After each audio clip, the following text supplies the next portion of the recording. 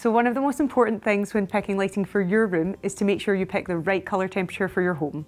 The difference between warm white and cool white can completely change the atmosphere of your home, and today I'd like to tell you a little bit more about what it means and how you go about picking the right colour temperature for your room. All of the lamps in this room set I have at the moment are warm white.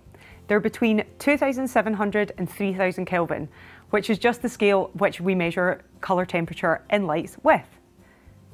The G9 bulbs in this lovely Bombo lamp here is 3000 Kelvin, so it's a little bit cooler, but it's still super warm. And in this beautiful Veriana pendant that I have, it is 2700 Kelvin, which is a really nice warm glow. Now, the thing I love about warm white is that it really suits living areas, bedrooms, and especially in cold winter's nights. It's so cosy. It makes you just feel all warm and fuzzy and ready to snuggle up and watch a film. So if the atmosphere you're wanting to create in your home is a really warm, cosy vibe, then warm white is definitely the colour for you. So make sure that when you're purchasing a light, the colour temperature of the bulbs or in the LED fitting that you're picking are between 2700 and 3000 Kelvin. So guys, with that said, let's look at how this room set would look different with cool white bulbs. So here we are guys, transported into the cool white room set. Look at the massive difference between the warm white of previous and the cool white of now. So the great thing about cool white that I love is it brings a really crisp and clean vibe. The colour rendering's great. It really invigorates you, brings you to life, and it's perfect for those rooms that you really need to be bright, like the kitchen or your bathroom or any task rooms. So cool white is perfect depending on the atmosphere you're wanting to create.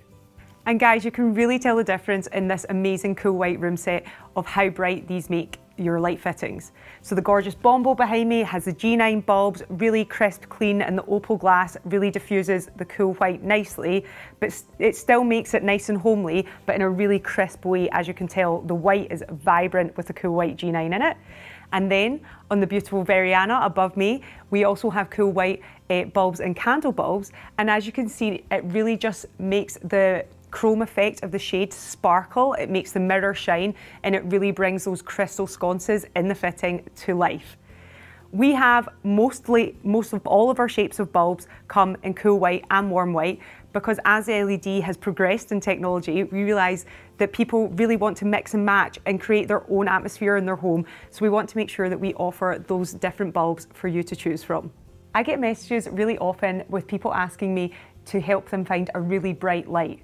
So I just want to make sure you guys are aware of the difference between kelvins and lumens. Because kelvins is the measure of the colour temperature, so whether it's warm or whether it's cool, like we've shown you today.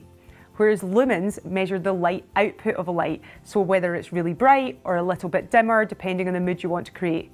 So make sure that when you're picking the bulb, you're checking both the Kelvin and the lumen, because it could be that you want something cool white, so really crisp and clean, but you also want it really bright, which means you need a really high lumen.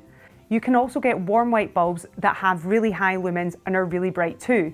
So just make sure that when you're picking a light for your home, you're getting not only the right Kelvin, but the right lumen, and make sure you don't get them confused, because we don't want you to have a cool white bulb that's really dim when you really wanted a bright, bright light.